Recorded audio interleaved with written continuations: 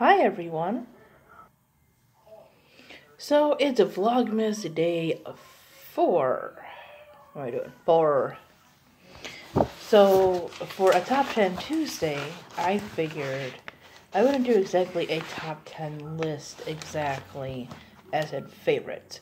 I am going to tell you the top 10 things about my work in progress because I don't talk enough about my writing. So I've been toying around with different stories, but right now I'm really focused on what I was doing in November. I didn't get to write as much as I would like to, but I still made some progress. And I really like this story idea, and I hope I can really make something out of it. So the first thing about my story is that it was my NaNoWriMo project. I didn't get very far just because of work and everything. I was kind of too tired to put all the effort in. But I have a good start, so I'm thankful for that. But yes, it was a NaNoWriMo project. The second thing you should know is it's technically a fantasy story. Now, I don't know if you'd want to call this magical realism or urban fantasy.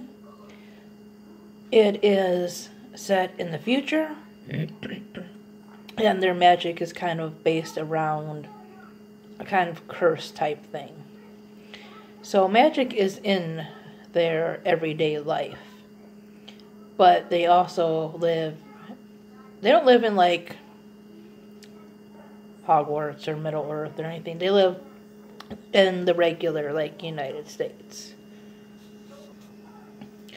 The third thing is, is that it is told in a first-person point of view. That is my favorite point of view. I have written in both first and third. I do enjoy third when it seems to fit. But I always love to get into the head of a character. And that's what I'm trying to do in this book here. So, getting back to the genre and stuff with the book. The book, or basically a good plot, a good portion of the plot, is based around zodiac signs that people have to live within their zodiac signs.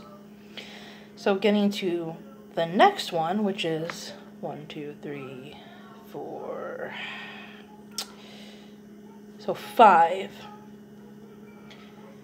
Number 5 would be that our main character is a Gemini, so she is automatically a twin. And that plays a big part in it. Number 6 would be that so far my main character is named Amora.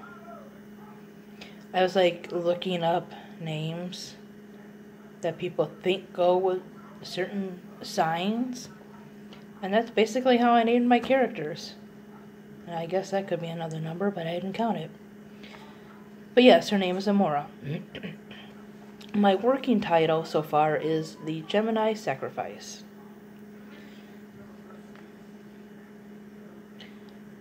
The next one is that, getting back to the fantasy in the zodiac thing, there will obviously be mythological creatures. One being a centaur for Sagittariuses. Number 9 is that I named a character after my sister because she asked me to.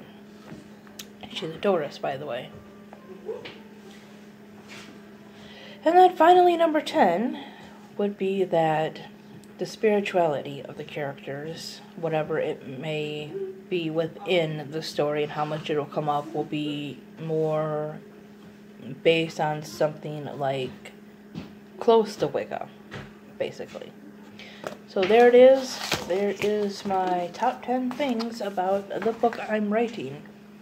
Anyways, thanks for watching, guys. Bye.